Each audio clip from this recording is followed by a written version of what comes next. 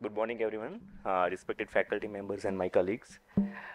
Myself, Dr. Devanshu Nakum, I am presenting a paper on the influence of a patient's disease knowledge and the beliefs about the medicines on the medication adherence. These are the findings from a cross-sectional survey among the patients with the diabetes mellitus in the SMS Multispeciality Hospital, Ahmedabad. My co-authors are Dr. Dharmendra sir, Dr. Janak sir, Dr. Shahid sir, and the Dr. Janil Thakkar. Now, the diabetes is a group of common metabolic disorders that shares a phenotype of a hyperglycemia.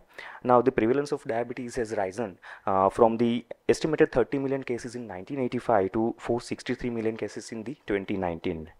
Now, the goals of the therapy, which includes the major three goals: the eliminate the symptoms related to hyperglycemia, to reduce the eliminate the long-term microvascular and the macrovascular complications of the diabetes, and allow the patient to achieve a as normal as a possible lifestyle.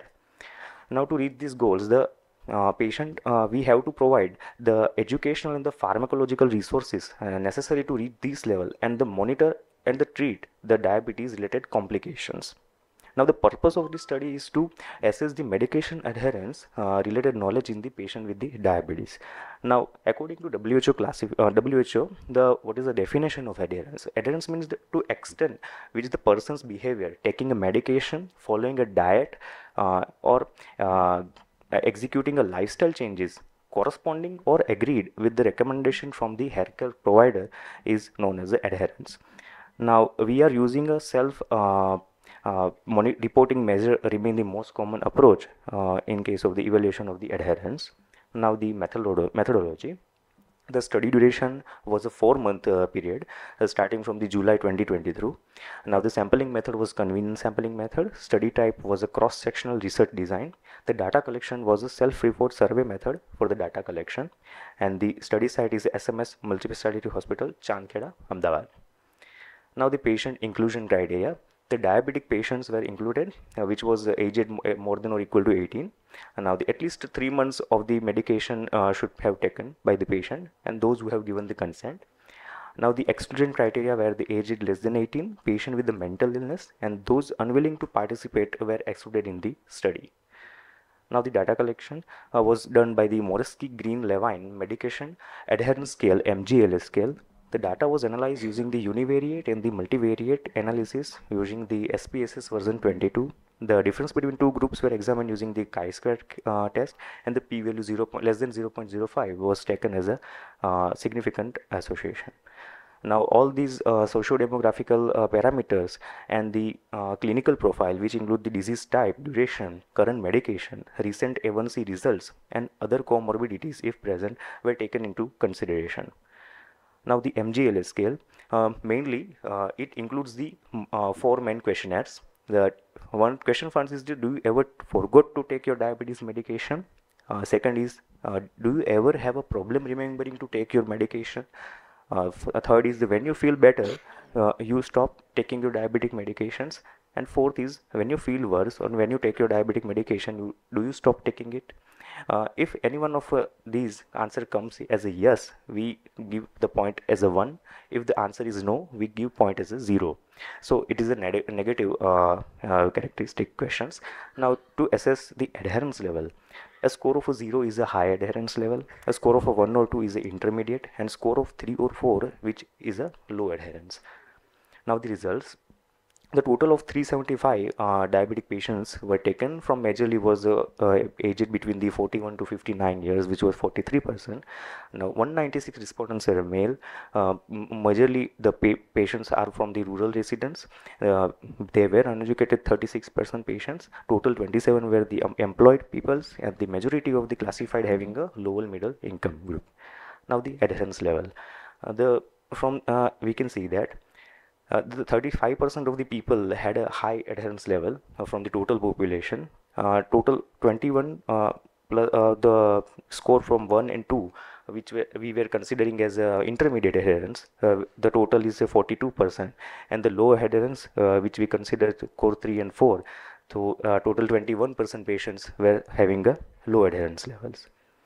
Now, in the MGLS score, the majority of the participants reported that they have forgot to take their diabetes medication, 54 point there. Other two-thirds of the patients were not careless when taking their prescribed medication, and one-third of the patients were careless about their medication. Among these, three-quarter patients did not stop their medication, and when they feel better or felt worse. Now here we can see the association between the patient socio-demographical data and their adherence level to the diabetic medication. In the male and female group, they were nearly equal, so there were no major difference, as the 35% in the male and 33% in the female group has a higher adherence levels. 43% in the females and the 44% in the male were the intermediate adherence, and the 23% in the female and the 19% in the male were the low adherence. Now here we can see this is a significant one, that occupational status and its association between the adherence to medication played a major role in this. Among 375 patients, 30 were the students, in which which comprises of the 8% of the population, in which the 56% reported the high adherence levels.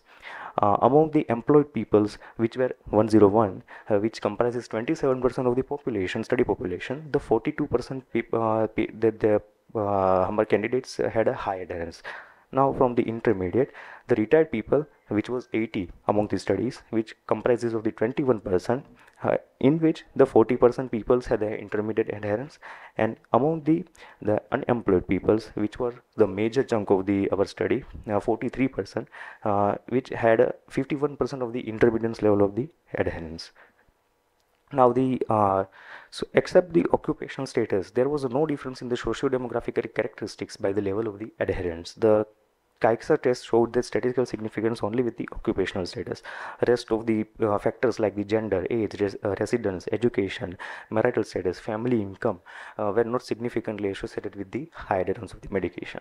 Now the association between the clinical variables and the adhesion. Now the current medication section, the HbA1c levels, and the associated comorbidities. These three parameters were very significantly associated with the adherence levels. Here we can see the from the total number of the 375 people, the 207 people were only on the OHA, 93 people were OHA with insulin, and 75 people only had on the insulin, from which we can see that the very large number of the patients with the OHA has a high and the intermediate level of the adherence. With the OHA and insulin, the level of the adherence from the higher to the intermediate, shifting to the intermediate side, and from the in the insulin only peoples, there is a higher adherence was seen. Now the association between the HbA1c levels and the medication adherence. Now here we can see that those who have the less than 7% of the HbA1c values had a very high number of the adherence to the medication and the intermediate group. Between the 7 to 8% group, the majority of the peoples were intermediate adherence group, and the more than 8, they were not that much adherence to the medication. Now here we can see the data of the number of associated comorbidities and the adherence to medication. Here we can see if the patient is having a nil comorbid condition, the 48% of the people having the higher values of the adherence to medication. As the comorbid condition increases 1, 2, 3 and more 4, the level of the adherence decreases. Now here we can show the high level of adherence to the diabetic medication was significantly associated with the less than 7% of the HbA1c values and no associated comorbid conditions. Now the rest of the things like the medication and then clinical variables like duration and the pharmacological regimen even didn't were the significant. Now in the discussion group, the significance of the association between the medication regimen and the adherence seen in the univariate analysis were diminished in the multivariate analysis, and indication for the ineffective communication between the patient's healthcare professionals and inadequate knowledge of the disease medications or the awareness of its complications, they may will be possible cause. Now the patient with the diabetes with the comorbidity generally have the more drug of the different pharmacological classes. This complex treatment regimen could be a factor for contributing toward the non-adherence. Now, in the conclusion, the findings point towards the need for the better management of primary healthcare providers approach to the individual patient by taking into account their medication adherence levels and try to modify the treatment according to that basis. My limitation of the studies are these are the self-report studies, so patient can lead to overestimation of the adherence, and they based on the participants recall also, so it could be less than the presented result in the research. Now these are my references, and thank you for your adherence.